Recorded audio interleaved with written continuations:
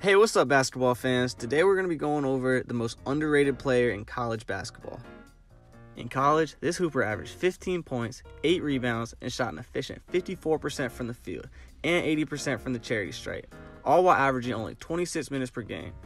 This D1 player has won a consensus first-team All-ACC honors in each of the last 3 seasons, including All-American honors from ESPN, AP, and the United States Basketball Sports Writing Association. They were voted this year's ACC Preseason Player of the Year and is a 3-time ACC Tournament Champion, including a back-to-back ACC Tournament MVP. Can you guess who this player is? And no, it's not Jabari Smith or Paolo Banchero or even Chet Holmgren for that matter. It's Elissa Cunane. As one of the most elite collegiate centers in the nation, Elissa Cunane has been named to the 2022 Lisa Leslie Award watch list. The first 4 to the women's game, and an air one for Cunane on the drive. This season, Cunane was the top dog for the Wolfpack, propelling them to 29 wins on the season, Would have given State the lead. Cunane ties it. earning themselves a regular season title and the number 3 spot in women's college basketball.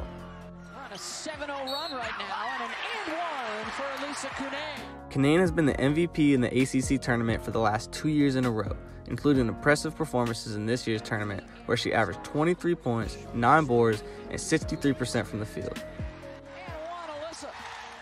Cunane is a solidified lottery pick, with ESPN's most recent mock draft having her going 5th overall to the New York Liberty. But I think that's an underestimate. If Cunane was in the WNBA right now, she'd be tied for the 5th tallest player in the league, shorter only than the likes of Brittany Griner and Kalani Brown. Spacing of NC State as well. What a move by Cunane. Her size and natural athleticism will be a huge advantage for her when she turns pro next year. Cunane is also surprisingly agile and moves really well for her size.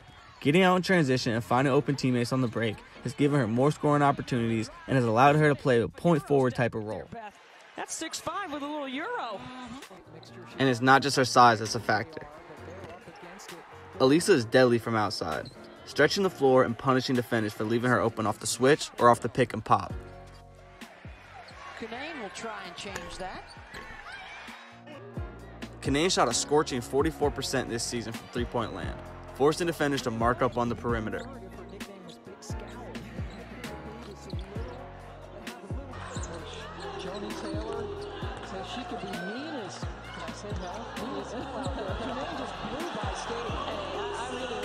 It's not just offense either. Defensively, Cunane is a menace, locking down opponents' bigs and rotating on the weak side to get easy blocks for her team.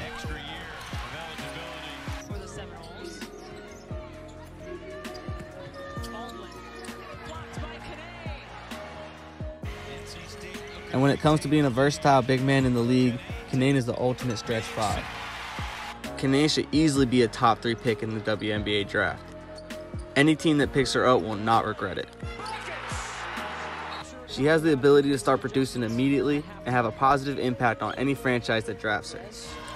The feed to Cunane, they get Elissa.